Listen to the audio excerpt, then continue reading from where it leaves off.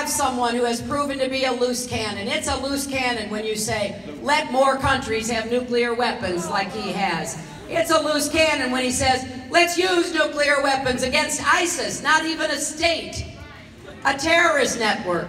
It's a loose cannon when he says, hey, let's pull out of NATO, the best defense alliance in the history of the world, in my opinion. These are consequential statements. This rhetoric in and of itself is not just offensive, it is dangerous. We cannot afford that kind of demagoguery in the White House. And finally, let me say this. Look, I know that we are right now in the midst of a political season, but even before, we have too much divisiveness in America.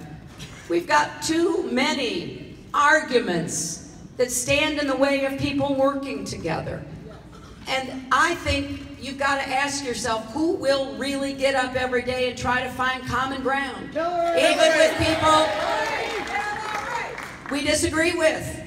Well, that is what I did as First Lady, as Senator, and as Secretary of State. That is what I will do if I am honored to be your president. I will go anywhere and meet with anyone at any time to try to find common ground. I will also stand my ground, but I think we need much more talking and listening instead of finger pointing and scapegoating. And I personally believe it is time for us to get off of being just on the Republican team or the Democratic team or the red team or the blue team. Let's get on the American team and let's act like Americans and let's work together again.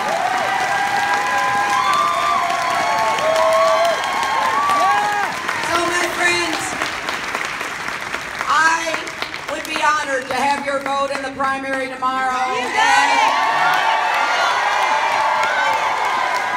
I will pledge to you, I will pledge that I will do everything I can to produce positive results for our people in this country, to restore the belief that yes, the American dream is alive, to protect our country, to protect the men and women in uniform who serve our country and the veterans who have served our country.